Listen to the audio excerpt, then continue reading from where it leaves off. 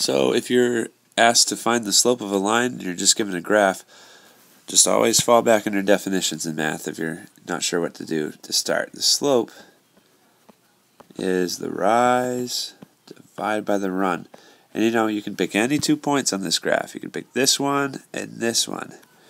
From those 2 points we rise 3, we run 1. So the slope is 3 over 1, or just 3.